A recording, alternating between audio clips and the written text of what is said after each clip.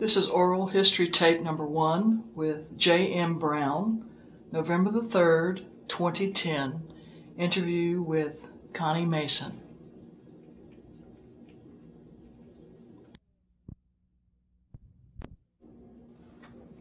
There you go. Thanks, Jan, for coming out on such a beautiful day on Harker's Island. Probably the raindrops will be heard on the tape, so they'll know it's raining.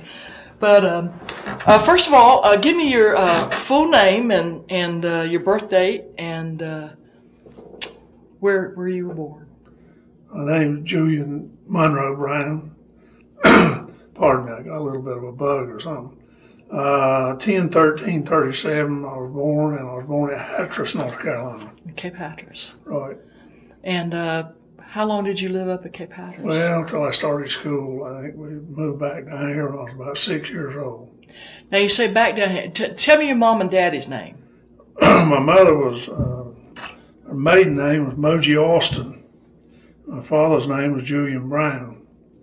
And my father was up there fishing in the wintertime, met my mother. My mother had just come back. She had been in Philadelphia, in the Pierce Business School in Philadelphia.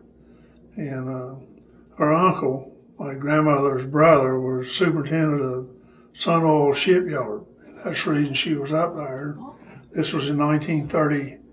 Well, they met in 1935, but she went there in 33 and finished her schooling, and of course came back to Hatteras. I don't know why, because I don't imagine the job market was too great for someone. But it was home. But it was home, and maybe she, of course it was during the heart of the Depression, and I imagine there weren't many jobs around. But anyway. How do you spell Moji? M-O-G-I-E. M-O-G-I-E. That's her, my grandfather, my mother's father, mother was named Moji. And her father was Charles Oden. And Charles Oden washed ashore there off a Norwegian ship. So that was his mother's name back in Norway. M-O-G-I-E. That's a common name, I found out talking to people all in Germany, Norway, all down in the Low Countries in Europe. Wow. So how did they end up in Cape Hatteras? His ship sunk on Diamond Shoals, and so he came ashore there. That was my great-grandmother, Moji's father, Charles Oden. Okay. And that was all the Odens on Hatteras come Charles Oden. How about that? See, we, I don't know, well, you probably have been to Hatteras. The boys that own the red and white there, Dale's dead, but Alan Burris. Oh, yeah. Alan, he's cousin. Well, everybody's cousins at Hatteras, if you go back far enough. But the Burris family, and of course, my grandmother, on my mother's side, her mother was a Burris, and her father was a Stowe. Well, on my grandfather's side, his mother was an Oden, and his father was an Austin. So all these people came from one man. Thomas Austin was the original Austin, from all the Austins from Kerala right on, well, we'll say the Hatteras, because the Okoke Austins all come Hatteras. Mm-hmm. And I was this past summer, Alan gave me a disc of the Burris family, and John Burris, he washed ashore there in 1717. And all the Burrises came from him. And of course, all the Odens come from Charles Oden. And I don't know about the Stows. I haven't gone back far enough to find out about them, but I imagine they probably did the same thing. There was 2 sets of Stows. A friend of mine lives in Alabama as a Stowe. He did a lot of research. Sorry about that. That's not for us. But he calls me every once in a while and wants to talk, and I listen because I don't know as much about Stows as I do. But there's what they call Kenny Keats Stows or Rodanthe Stows. They moved to Hatteras. That was Mr. Irv Stowe and his crowd. And then my crowd of Stows was Caleb Stowe and They were already at Hatteras, where they come from. I don't know, probably washed ashore there. Most everybody on the Outer Banks were shipwrecked sailors, and they married. The Austins married right directly into the Indians. Oh, the Austins did. Right directly into the Indians. Into the Hatteras? Hatteras Indians. Uh-huh. They were friendly Indians, you know. Oh, yeah, they were very, very friendly. They had plenty of something to eat. Mm-hmm. You find hostile Indians where they were hungry. Right. Well, that's true. Where they didn't want competition for that's their right, foods. exactly right. Yeah, absolutely. Exactly right. Well, isn't that interesting that both your the lines of your family come from shipwrecks? I think that's all of them came from shipwrecks. And on the Brown side of my family, they came from Hyde County, and they moved in there. They come out of Rhode Island, and they moved in there sometime in the 1600s in Hyde County. Wow. And on my grandmother's, on my father's side, they were Shavenders in Beaufort County, but they were Huguenots. Mm. They come in. We had a reunion a couple of years back, and cousins of mine did a lot of research to get ready for it, and they were in the second ship that came into Jamestown. Oh my stars! So, but they were Shavender, or they were French Huguenots.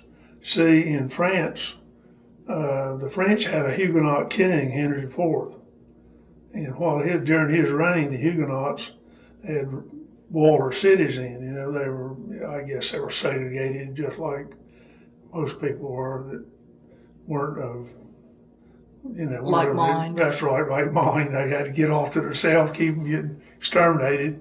So after he died, after Henry IV died, then you had Louis, I believe it was 16th, came on, and under him there was a Cardinal Richelieu you've heard of. Mm-hmm. Well, he made him up an army and tore walls down in these cities, and that's what scattered him Huguenots all over. See, Charleston was a Huguenot city. New Bern was settled by Huguenots and Swiss, and then they just scattered them all over. And Dr. Coors, used to be, he had a clinic there in Beaufort, but prior to that, he was a doctor at sea level, and his family were Huguenots. Do you know how to spell that? Do you know? Huguenot or Kuers. He lives to Otway, Dr. Coors does. Now, he's not still alive. Oh, yeah. He is? Yeah, he just retired about 2 years ago. No kidding. Yeah, you don't talk to him. His tribe moved over in Alsace, Lorraine over next to Germany. Uh-huh. That's how they escaped getting their heads chopped off. That's great. But see, when the Huguenots came in English into an Anglo environment, like in America, they anglicized their names. And this fellow Shavender, I guess he kept adding letters to his name till it became Shavender. You've heard of the Shavender family out of Pantega. I have not. Well, Shavenders are, you see a lot of trucks on the road. They're purple, the trucks are. That's Uncle Dick's, some of his crowd. They're in the trucking business, and I think he's got, but my grandfather, Sam Shavender, owned Terracea. Oh, yeah. You've heard of Terracea? Yeah, I sure have. That was where my grandmother was born. That was his farm, Terracea. Oh, my goodness. That was, at one time, that was the largest farm east of the Mississippi River. Yeah. But it never was. I mean, even when my father was a little boy, he would go there, of course, go back where his family come from. They were farming them with horses, And he had 40 teams of Persian horses that Uncle Pat was farming it. Those are huge horses, aren't they? Yeah, those were draft horses. Mm-hmm. That's what they were putting. Mm-hmm. In fact, I heard grandmother, her father bought the first tractor in his state. He went to the Chicago Exposition in 1893 and bought a tractor. Of course, he was always buying something. Bought a tractor. He thought it was going to revolutionize farming, but it was built for the plains. It was steam, Of course, put it over on that black land, the damn thing sunk. I had to pull it out with the horses. That was before they had rubber tires. Rubber tires. It had cleated tires when it sunk right on down. First grandma was talking about Paul. That's what she called Paul. She said Paul would always buying something, bringing it home, you know. But he was ahead of his time. Well, he realized that was... The tractor hadn't caught up to him, his fuel, thinking. That's right. Fossil fuel was going to be the thing of the future, and of course horses eventually phased out, you know. Mm-hmm. Mules, they couldn't use mules because their feet were so small. They'd sink down clear to their knees on that black land. I didn't realize that. And they had to put oversized shoes, and of course that created a problem. But in big old draft horses, their feet was this big, you know. That's what they used to break the land with. Kind of like camels walking in the right, sand, you know. They got those big feet. They're adapted to that kind of environment. Wonderful. Oh gosh, I always learn the most talking to you, Jay. No, you don't. Yes, I do.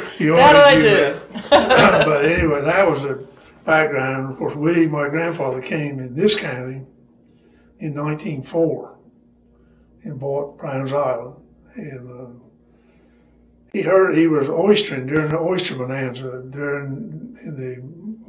he and grandmother were married in 95. And of course, sometime in the late 90s or mid 90s. That's 1895. That's right. Pamco Sound was nothing but a big oyster rock, big oyster bed. But most of the oysters were being taken back to Virginia. They were sending boats from Virginia and Maryland down here. But still, there was some shucking going on. In fact, the Regans family moved to Marshallburg from out of Crisfield, Maryland, and they had a shucking house. And then Belhaven was built. That's what built Belhaven, along with lumber, was Roper Lumber Company and the oyster industry. Wow. That's when the oyster wars started. That's right. Well, see, the Marylanders come down here, Virginiamen, and they tried to run North Carolina off the ground, you know, and that didn't work too good. No, it wouldn't. No, it wouldn't. But then they were using Sharpies and bateaus. And Granddaddy bought a bateau in Virginia, and that's what he was doing. And he found out about this island that was vacant. See, we had every governor comes along in this state is an education governor, just about, you know. We've had a number of them in my lifetime. Well, they had an education governor in the late 90s, and Aycock. And so he passed a compulsory school roll, had it passed through the legislature. So prior to that time, you didn't have to send your children to school unless you wanted to. Of course, you had to pay. Most times it was private schools, and you had to pay, you know.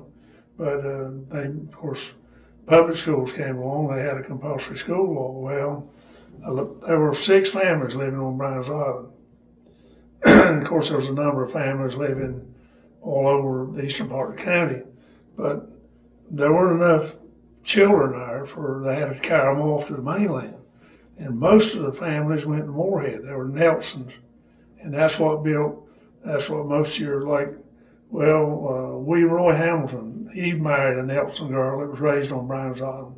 Hubert Fulcher's mother used to be police chief in Moorhead. His mother was raised on Brown's Island. Gosh. And so any number, like John Nelson used to be principal of these, his family came there. They all went to Moorhead. But So what other names were on the island, on Brown's Island? All Nelsons. All Nelsons? At that time. And the Nelsons had, the island was first owned by Zachariah Harker. And the Harker family had either sold out or married into the Nelson family. Nelson is an old Carteret County name, you know. Yeah. And so Granddaddy found out it was nobody living there, and he started buying up the rights. It took him 16 years to get it under one deed. Oh, wow. So he was persistent, wasn't he? Well, he just, he had been in the Army. He went in the Army in 1891. And that was, there was one other Southern boy that was in the same outfit he was, at First Coast Artillery Battery B, and he was a fellow in Pamco County. Well, in 1913, see, he moved here in 1904. They bought a right out, and it was the old Matthew Gooding home place. You've heard of Matthew Gooding? I have. Well, that's where he was. He had married Melissa Harker. That was a Harker family, see? And that's where my father was born there in 1909 on Brown's Island. But in 1913, Granddad was in the meat business. He was supplying meat to most all your groceries in Beaufort, City Grocery, C.D. Jones. I think you saw the Freemans. Mr. Charlie Freeman, Mr. Sam Harker, Moorhead. They were in the meat business. And Mr. R.T. Willis, when he built his store there, he built a shed on the side. Granddaddy sold meat. Look, sanitation wasn't a thing. It was outdoors. It just wasn't, You took your chances. Well, that's right. But anyway. Did he salt his meat? Well, pork he did, but beef, he sold it, killed it and sold it because there was no refrigeration. I had to sell it quick. But, so he went down to the Army, went down there to Camp Glen, and that's where the 1st North Carolina Cavalry was bivouacked. This was about 1913. They were getting ready for, that was before we got into war, but the states, see, in the First World War, the states supplied, it was militias, I guess, and they converted them over into regular army. So they went to war like that. They didn't mix, they weren't mixed up.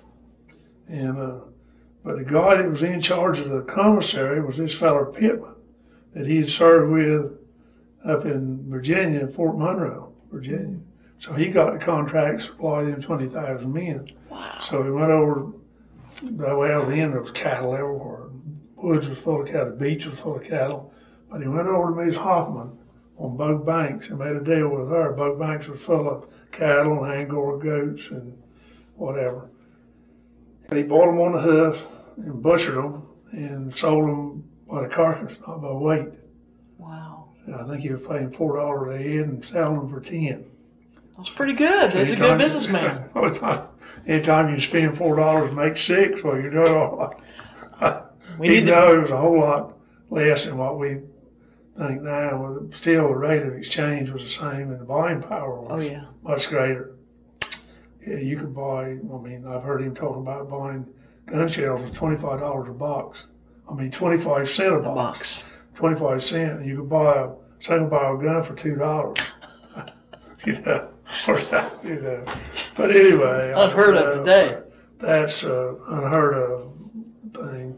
But that's the way he got his county. He eventually paid it off, I guess, or he made the money to buy the other rights out and wound up with it. But we live in Marshallburg now. We started off living in Gloucester. That's where I live now, in Gloucester. Now, on Browns Island, I remember reading when you were talking with Bland Simpson about a fort over there. Well, during the Civil War, they had a fort. They had 2 guns. One gun faced towards Corsine, the other gun faced out towards the Straits. Now, I bought a topo map on here. This very end right here. Just kind of mark the X. Well, it started. Let's see, High Ground is. It started, I'll say, about right along here. That was right there. And what they had done, they went in here and dug a ditch. And I remember as a boy played in that ditch. Of course, it's all eroded out now in the Sound. But they had let's see, I'm a little bit too far to the southern. It was like this is the way it was down here on this end. And they had it like that. And they had a gun over here, and then they had a gun right here. You could shoot across here, and then had one that shot across here. Oh, I see. So there was an old woman. Said this part of most of down east were buffaloes. You know what a buffalo is? Yeah. Union sympathizers. They were used because they had no slaves and they had no dog in the fight, you know. So there was this old woman over here, and in Marshallburg. Yeah, that Polly's Hill nobody lived on. They'd put a target up, and they'd target practice, and they didn't have but 3 or 4 cannonballs. They'd shoot them over there, and then they'd send soldiers over there to get them, bring them back and shoot them again. That is great. That is great. But I've heard my grandfather tell these yards, I don't know, but this old woman, she was, well, anyway, one of the cannonballs, they shot it over there, and they overshot the target, and it went up in her yard, and she threw it in the well. Well, they went over looking for it, and they trailed it where it hit and plowed a trench, no cannonball. So they went back and told this fellow, the fellow was in charge of this fort, was a fellow named Benjamin Leecraft. Oh, Lee Craft House. Right there in Beaufort. On Ann Street there in Beaufort, in Lee Craft place. Right. He was had 24 men. That's what he had in just what he was there. So they went back. So he went over there, I guess, or he sent maybe his underling or somebody. And this little boy was there, and of course they struck up a conversation. Asked that little boy, said, "You haven't seen that cannonball, have you?" And he said, "Yes." Said, "Granny threw it in the well." So they lowered somebody down in the well and got the cannonball. Oh my gosh! Now, was there a name for this little fort? I don't think so. I don't believe there was. If it was, I don't know. I've never heard anybody say it was. But they camped the soldiers' well. They had a well dug right back up here, and I used to go with my father when I was a boy. In August, we always had a dry spell, and that's for Granddaddy put an artesian well over there when. Sometime, I guess, right about the end of the Second World War. When I was a little boy, I'd go with him and beat mosquitoes. He'd have to dig that well out. So the cattle would have somewhere, it had a spring. It'd fill up, it was a pond maybe, I don't know, 7, 8 feet across. But it had to get down in there. And what the soldiers had done, they put barrels. They dug this thing out and staved it in with oak. And every once in a while he'd come across one of them staves, you know. Oh, wow. And he'd say, of course, this was 100 years later. They're about 100 years, 90 years later. But if it was in that mud, they could have stayed. Yeah, it could. I heard him say that he'd say, them soldiers put it here. And they had the camp where I let somebody, Esther owns that piece of property now, her family does. Joanne Brooks owns that end of the island. So, way back, I reckon it was sometime in the 60s, somebody come over there with a metal detector, was trying to find, artifacts and stuff. I don't know what they found. I wasn't interested in about what was going on. But since then, I missed a lot of things by not making notes, and not my father and my grandfather. They knew, the ins and outs of all these things, and that's the reason that a lot of this stuff is going by the boards. Oh, I understand. I'm the same way. Yeah, that's right. Listen, I have read some accounts of some kind of camp or fort on Harker's Island, but I have never seen it. But would this have been considered in time, maybe part of? This was all Craney Island. All Craney Island. Mm-hmm. The whole works was Craney Island. And then it became Harker's Island when Granddaddy bought this in 1906. I think I've heard him say many times there were only about 6 people living on Harker's Island. Mm-hmm. See, after the storm over here, after they washed these people off of, I used to talk to Mr. Ambersley Guthrie. Mr. Ambersley lived to be 100. He was one of the last people that moved off of Shagford Banks. He moved to Marshallburg. Him, Mr. Lambert, Mr. Janey, and Mr. John Storm, and Mr. Walter Storm. And there was one more. There were 6 families moved to Marshallburg. And but Mr. Walter and Mr. John wound up in Warhead with their people in their old age. They moved down there. This James Willis, you know what I'm talking about? He lives over Atlantic Beach. Yes, sir. Jim? Yes. Well, he was Captain Jim. Captain Jim. He'll recollect you if you don't tell him. But he was, his family was, through his mother, I think, was those Starnes, Mr. Walter Starn. Mm-hmm. But Mr. Ambersley, I would go down Sundays and sit and talk with him. And he had a very vivid memory right on up until the very end. And he contended that it wasn't a storm that ran them off. Well, the storm was the cause of it, but they'd cut the trees down and let the sand come through, cleaned up, vegetation. And of course, when the storm did come, he said the sand was to the window sills in his house when he left there. Mm. I have seen, there's a geographer named Collier Cobb, and he talked about wellheads of sand. Right. Going, and there's actually a picture of a cottage on Shackelford that's almost inundated by the sand. Right. That's what man Ambersley was talking to me. And he said, of course, he killed the trees. After the sand got to moving, he smothered the trees out, what was left, and people just had to leave. Well, most of the people that left, some of them went going down the beach, solar path, some went to Beaufort, some went to Moorhead. That was the promised land. Corey here the other day, I was talking to her, and just like this, and Corey asked me, she said, Julian, she's into education. Right. She said, why is it that there weren't a school at Moorhead? I said, well, Corey, now stop and think. One man owned all of that, or two families, or three families. They didn't have enough children to have a school. I said, Moorhead never was a city until the Promised Landers moved there. He said, when I go up, you call somebody a Promised Lander, you'll be ready to fight. That's now they run to you and hug you. Yeah, that's right. Down Shepherd Street, that's Shackford right. Street, all down that lower part of Evans Street, They moved Moorhead. Well, some went to Swansboro. Oh, really? I didn't realize that. See, Dr. Moore's, Mr. Torrey, yeah, Mr. Abram, Moore, Mr. Abram, Mr. Torrey went to Marshallburg. Mr. Hedrick, he moved over here. Then he had another brother that went to Swansboro. This is Alec Moore's granddaddy. Oh. They all started right there, what we call down there the Mullet Point. That's down the westerly end of Shackford Banks. Right there? Or is that? I reckon. Let's see.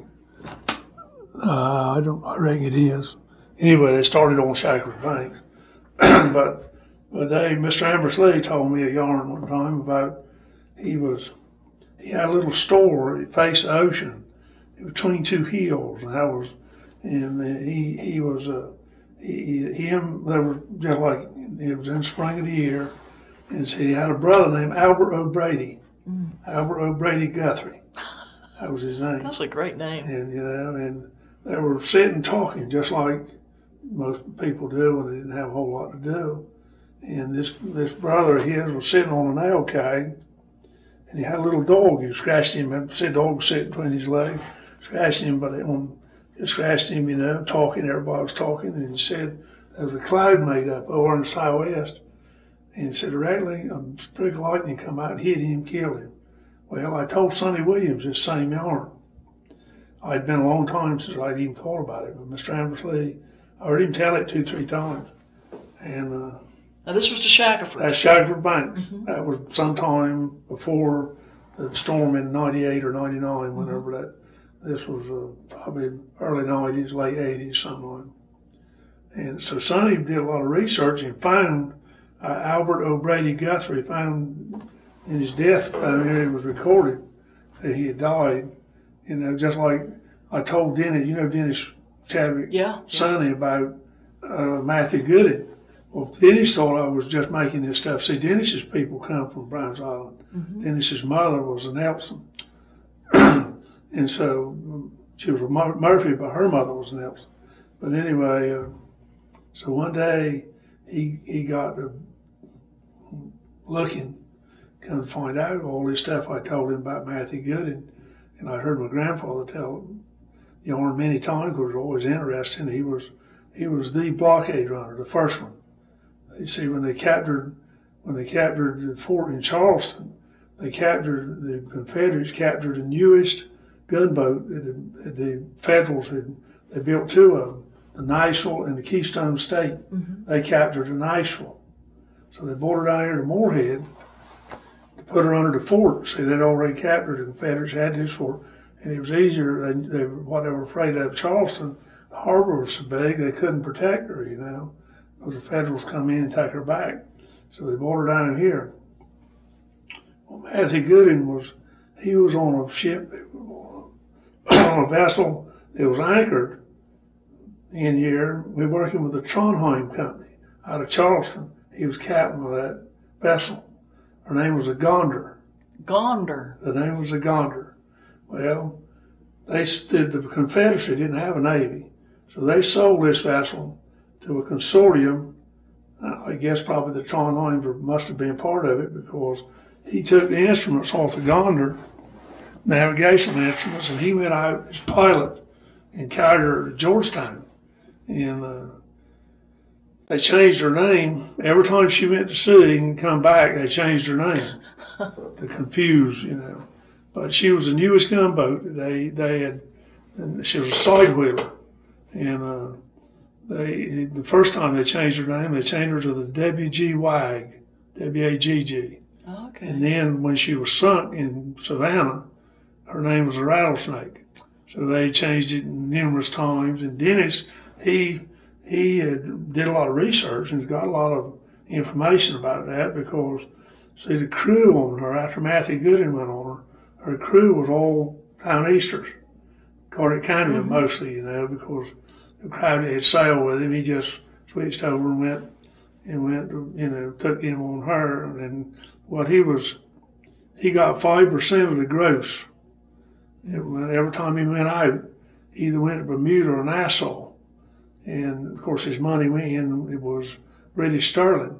But when he come back, his money was Confederate, which wound up being no good. So his wife Melissa, after the war, she got her money, most of her money was in the other banks, but of course the money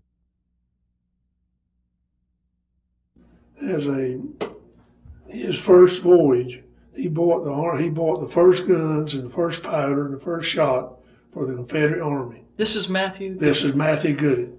Okay. So you can trace that right back, Brown's Island. Wow.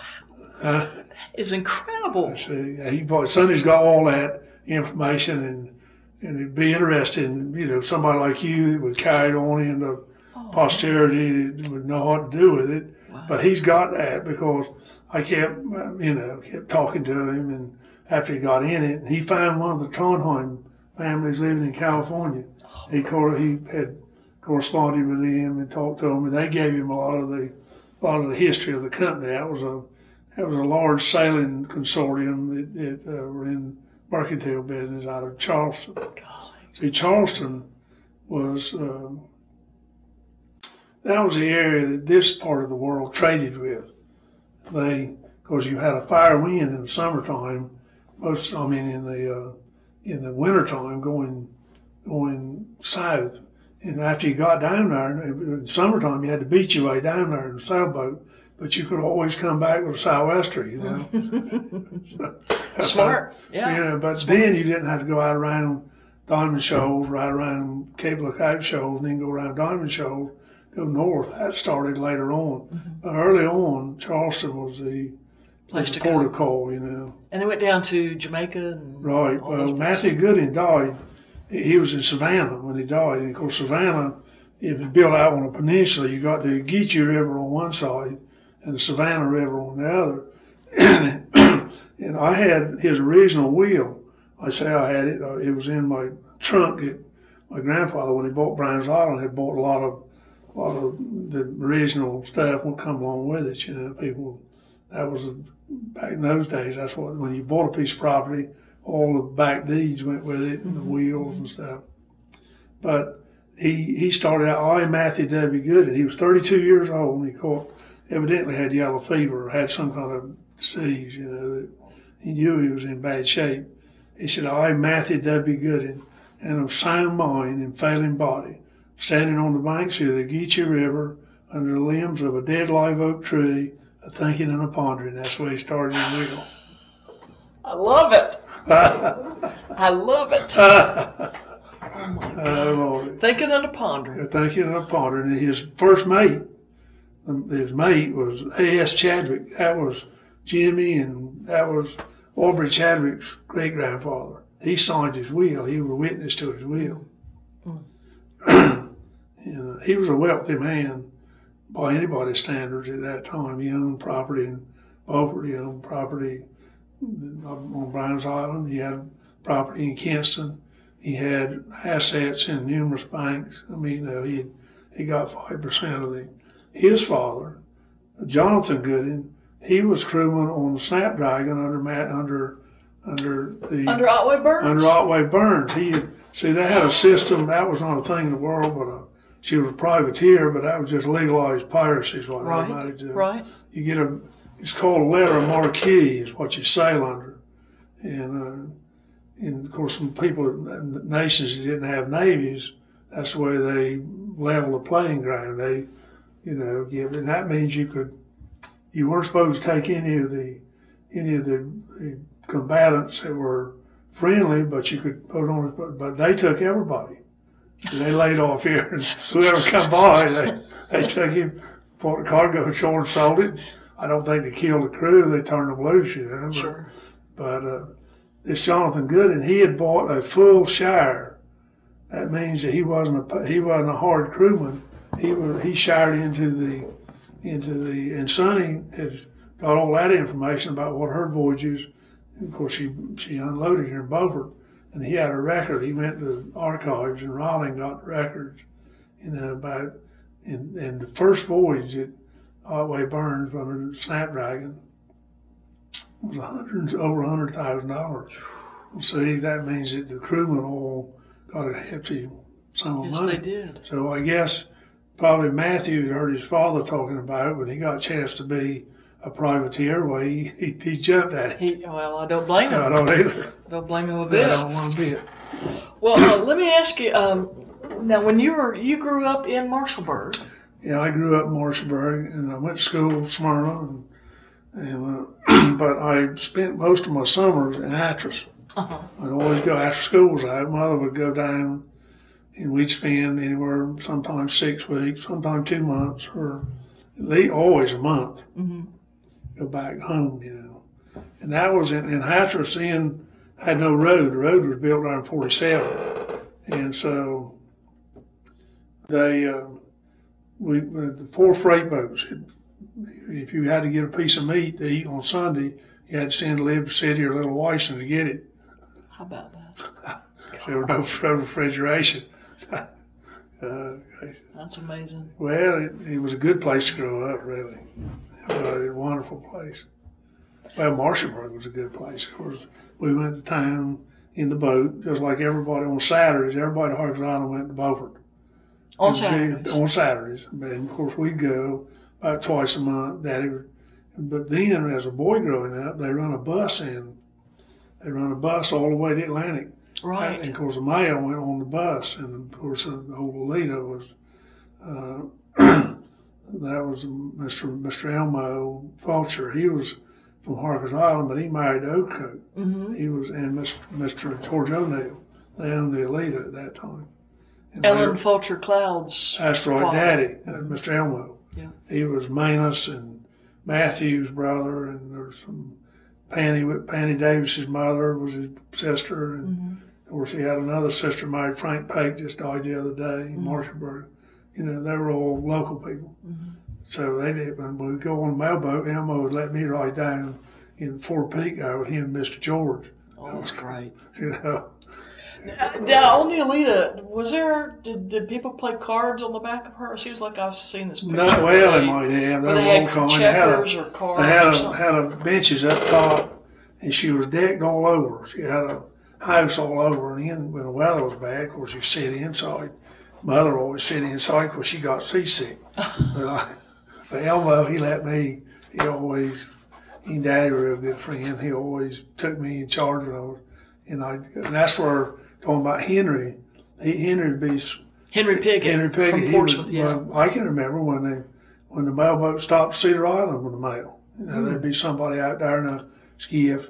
They'd run up in Cedar Island Bay. And of course, he'd pass on the mail bag, and they'd give him one and then she'd go right on down through the Wainwrights and on through Little Channel, we call it, Cross Rock, go on there to Henry to Portsmouth, and he'd be out there waiting. He'd pull out there and have that oar stuck down with his arm, standing there waiting for they'd go up to him, and that's where they change the mail in. And of course, then you get to Ocracoke evening about 5 o'clock, and everybody in the neighborhood would meet the mailboat.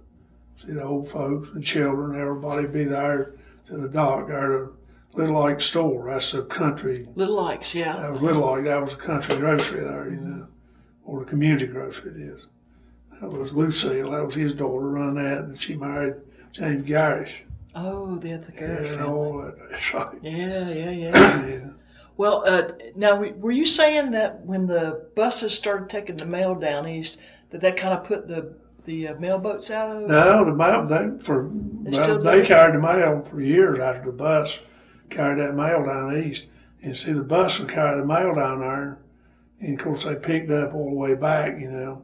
We rode to town a lot of times on the bus, walk out to the corner, and there was a shirt factory bus that run through and picked up women for the shirt factory. No kidding. Oh, yes. And you get on that shirt factory bus and go to town. And that evening, you come back after the shirt factory at 4 o'clock or so. You come on back home. About when was that? Well, this was sometime in the late 40s. 40s? Yeah. Before World War II? After World War II. After World War II. Right after World War II. And that was the Jackson family? That was Miss Jackson. Miss Jackson. Family. Yeah. How about that? Send a bus out to pick up people. I had never heard that. That's shirt factory. This fella Guthrie drove the bus from here to Harkers Island. I'll be dog. That is great. Yeah, there is. Now, when they built the bridge here to Harkers Island in 1941. I don't recollect that. My whole memory was there was a bridge across there. Okay. I was born in 1937, so you were little. We were living in Hatters then. Yeah. Well, I had heard some, and maybe your father had talked about there was some strange things happening with the ferry that used to go back. Well, Mr. Obb Chadwick run the ferry. How do you spell Obb? His name was Oliver, and that was his nickname was Mr. Obb. His name was Oliver Chadwick. Oliver Chadwick, but Obb. Mr. Obb, O-B-B. Yeah. O-B. That was, he ran the ferry, yeah, they were, I don't know. He left from our ferry dock in Gloucester and come, well, they had a dock there at West Bay. Mm-hmm. That was a ferry there where James Gillikin lives. Mm-hmm. Mm-hmm. But that was a ferry dock. When talking about when I was a boy, Sundays, of course, there weren't much to be.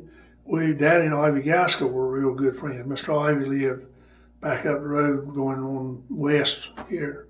And we sail ski then, and that was before, well, there weren't no such things. I wore motor and all that stuff back in the 40s. If you did see one, why, first thing somebody said, she'll leave you somewhere, you had a pole. You know? But we had a sail skiff. Daddy always had a sail skiff out to shore. You go Sundays, my mother and Daddy would come around after dinner and visit, you know. We'd go out to Mr. Ivy and Miss Birdie's. Well, Mr. Ivy had a bunch of young, there's Ivy Miller, you know, not Ivy Miller, but Sandy's husband, or Sandy Gaskell's husband. Yeah. You know what I'm talking about. Mm-hmm. Anyway, Albert. Right. Albert was a baby. Well, they had them 2 boys. And they had Ivy Miller. He lives, I think Ivy Miller still living. He married Southport. And then Effie Louise was my age. And Annie Brown and Clara, I don't know, there was a whole gang of girls. But, of course, that was a big trip then. But the boats, the fishing boats, would be anchored just as close together they could hardly swing all the way down the backside of this island. Wow. And that was, I remember every one of them painted just right. Now, the backside of the island, is that the straight side? No, or that's the back sound side? Back sound side. Okay. That was on the south side of the island. Okay. And they would be anchored all the way down, clear on up by Rush Point.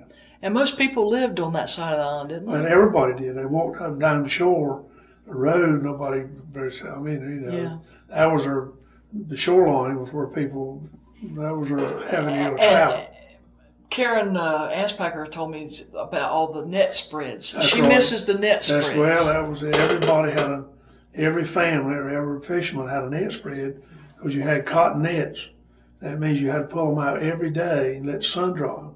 Right. You didn't, they'd melt, you know, because you had to wash them with lime. And it was a labor-intense. Fishing was very labor. I remember when nylon came around, that was the greatest thing. There was a fellow, Tom Eaton, the Newbern. He was the one who built the ice plant in Hatteras. Tom Eaton did.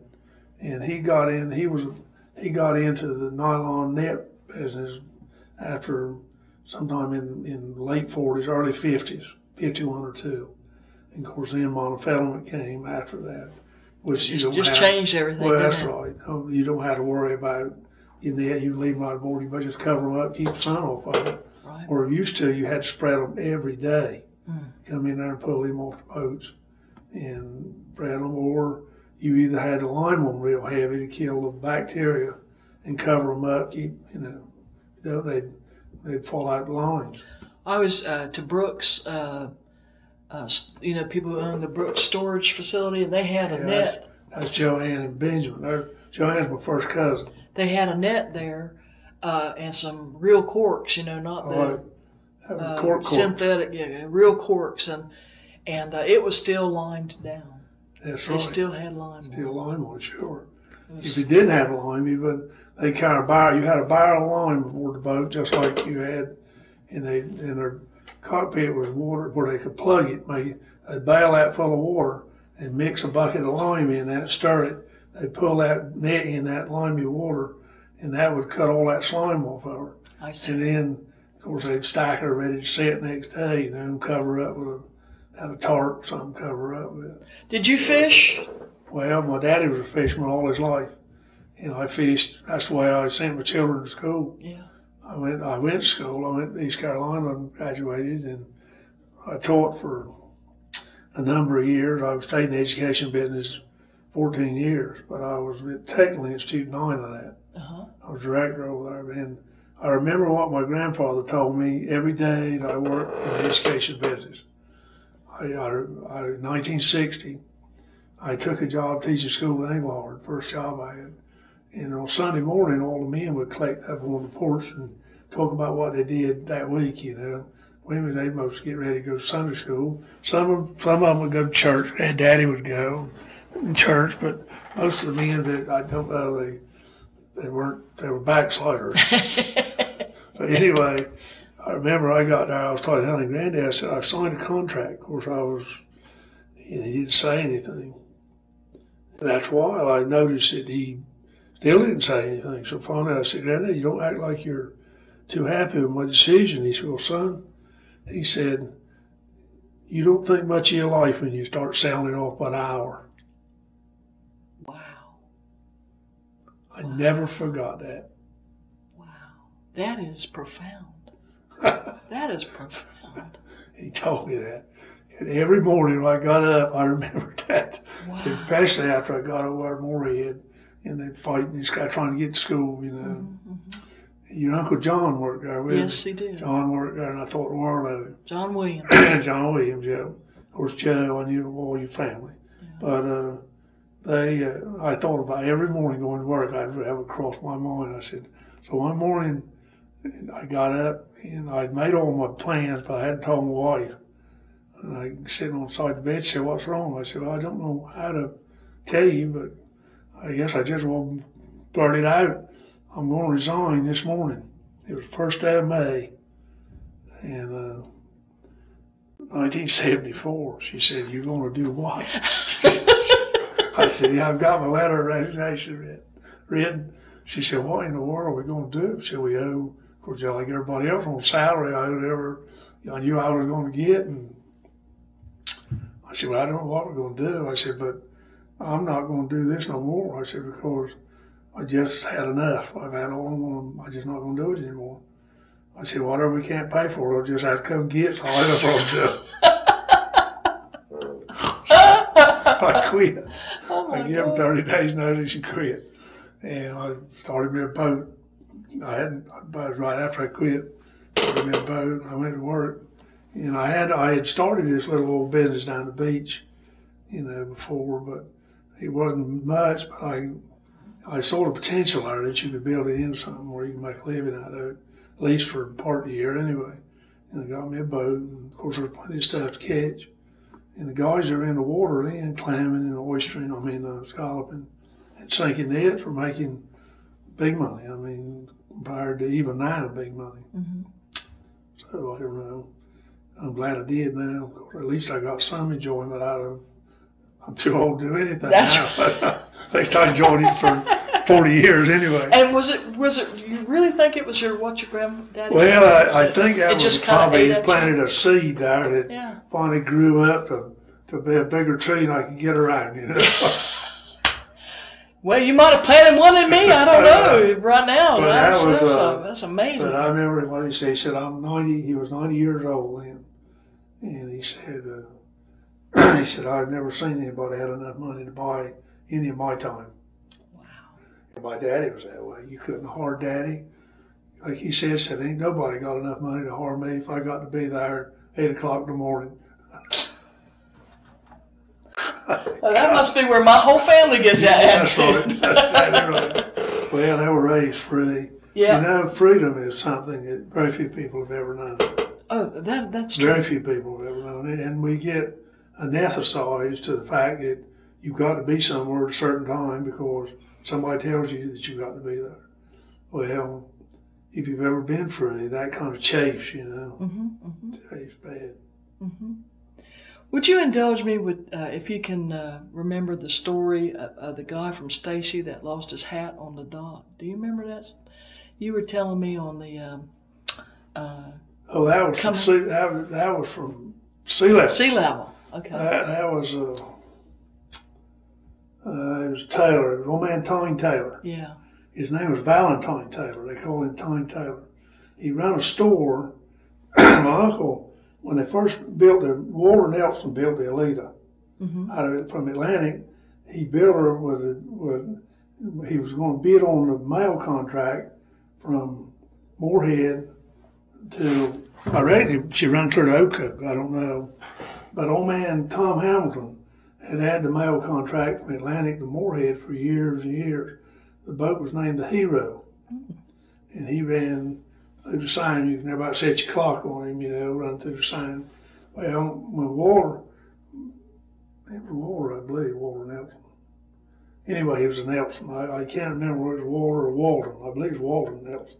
But anyway, Uncle Roy, Daddy's oldest brother, he hired him to run the boat for him. Mr. Nelson did. And so anyway, this Mr. Tony Taylor, he had a store there right in Nelson Bay. Him and Alvy Taylor. And Alvy, well, do you know Louetta? Louetta's retired. Louetta's my age. She went through the nursing program, and she went to work with, I don't know if it weren't some train outfit with, I believe it was, I can't remember now but she stayed going all her life, and after she retired, she came back to sea level. But anyway, there were some of that same family of Taylors, you know, that, you know, I don't think Mr. Mulvey was, he was probably some of them, but I don't think he was brother to any Mr. Tony. Mr. Jim Wallace Taylor was Mr. Valentine Taylor's son. Oh, okay. You know, that's what I was trying to give you a background. Yeah. You know, but anyway, he would come down the dock halfway and bring his mail bag. It was in the post office store, and of course, take the mail bag to Uncle Roy's meeting, go back and get aboard the boat, and of course he'd go on to Atlantic and go on right on up. I think it went clear to Oakoak, and then he'd come back next day. But anyway, he had these little old straw hats, called them porcupines.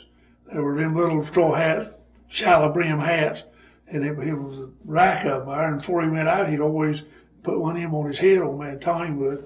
Well, we were blowing southwest, solid screaming gale, March southwest. He come out of that store and he took 2-3 steps and he blew that hat off, and we went over there in the marsh. He stepped back and got him another one, had his hand on it. Somebody hollered at him and said, "Tony, where are you going?" He turned around, took his hand off it, and he blew that one over. He looked right straight up and said, "But damned if I don't one time want to get southwest of a southwester." He wanted to go somewhere far enough away, southwest of a southwester. Was that the yarn you were That was about? the one. That was the one. Thank you so much for saying that one. I've heard Uncle Roy tell that 100 times. Oh my gosh, that is so great. That is so great. And my father had told me that story. Same story. Same All story. over down Yeah, everybody long knows stories that I used to go when I was a boy. Mr. Josh Hardy from South River would come spend a week with Granddaddy. Mr. Mulvey and Mr. Francis Murphy and man Goodman there to Cedar Island. I can't think of his name now. He was Red and he was Granddaddy. And Mr. Lawrence Hassel, different ones, they'd come. Of course, them days people talked. They didn't have television, didn't have, you know, that kind of stuff. And people talked, and if they were there, old people were there. Grandma, of course, I'd stay there about as much as I did at home. But as long as you could stay in the room and listen, if you didn't clear your throat or you didn't make no noise. If you did, they'd run you out. That's right. No distractions.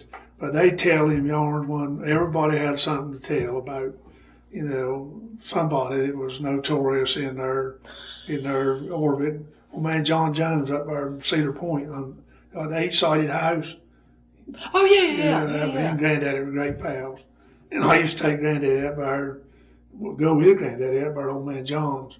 And that's Little John. I call him Little John. He's older than I am, but that's his daddy. And of course, Mr. Charles Hardy, out of South River, they were always funny, just as funny, had some kind of funny yarn to tell. Harry, I think Harry's mine still, but Harry Hardy's South River, that's his, Mr. Joyce. If you get a chance, you need to talk to him. Harry's old now, but last time I talked to Harry, he was just as alert as he could be. And would he be in the phone book? Oh yeah, Harry's in the phone book. Okay. Yeah, I'll be happy to talk to him. Yeah, Harry's. He would give you some good information. Good. But those people would come, and then Granddaddy, he would leave sometimes, especially if Aunt Maggie, his grandmama's sister, she come to visit, he left. Of course, they didn't get along for some reason, I don't know why.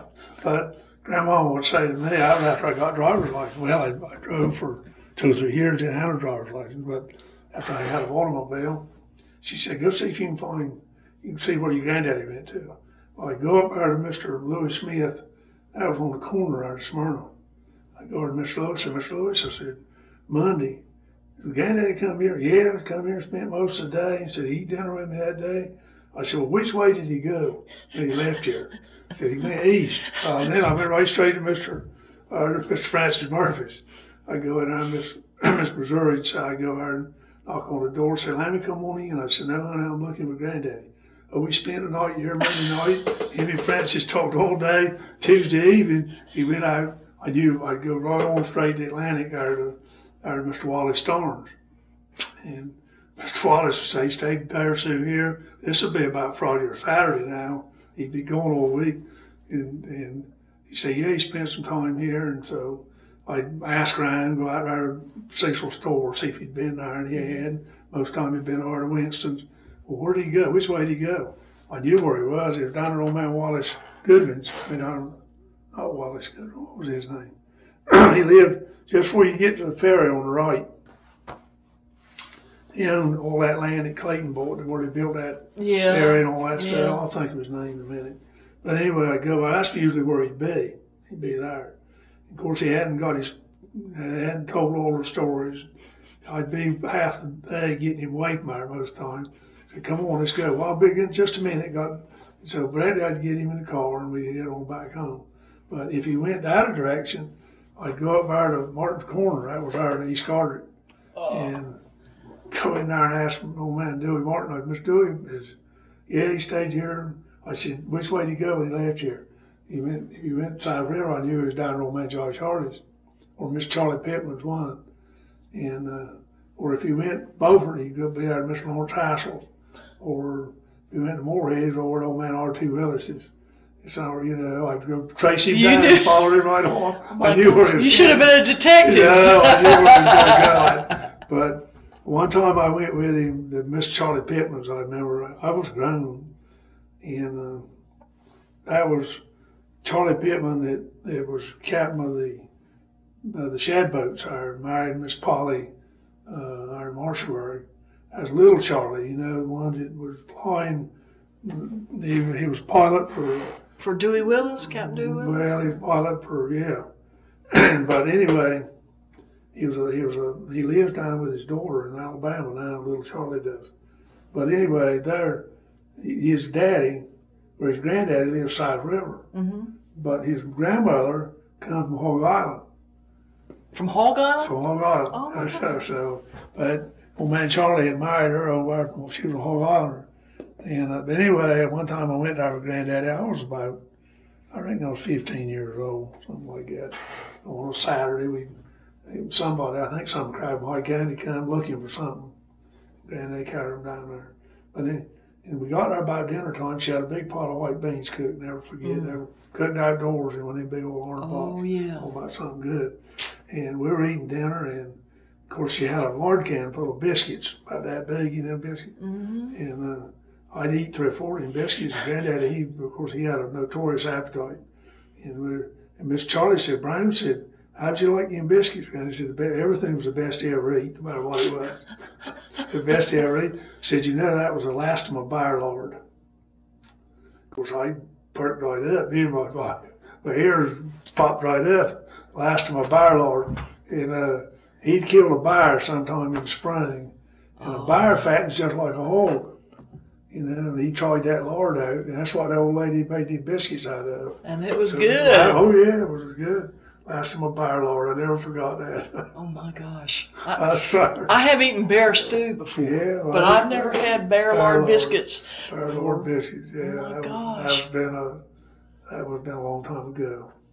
You know that the road in between Davis Shore and Williston, and there's if you're going toward Davis Shore and there's a fire road or something off to the left, yeah, it's got a gate across right. it. Well, I was driving down there with my mother the other day, and she looked down there. She says, "That's the road your Uncle Joe went hunting down." Right.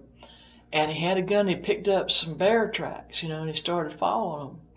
And he got this weird feeling. He turned around and looked behind him, and the bear was tracking him. That's all it is. So I can't go by that road now without thinking about Uncle Joe getting followed by the bear. Yeah, he was a great fella, Joe. My children thought, both my boys thought he was the greatest thing ever been. He was. He was a nice guy, Joe was. John was too, for that goes. Both of them were. They were just. I don't know. They were kind of people. No matter what was wrong, they threw to and helped you. Oh yeah. That's the way right. Williams were. Yes, sir. And I appreciate you saying that. Now we only got a little bit of tape left, but I was just wondering, and I might be going under here pretty soon, but we could throw another tape in, or we could make another appointment. Well, let's make another appointment. Okay. I mean, I don't need to bore you. I don't. You ain't boring me one bit. No, you ain't boring me one single bit. Yeah, I don't know. Well, we'll make another appointment. Sure, that's right. We can do it again. And I really appreciate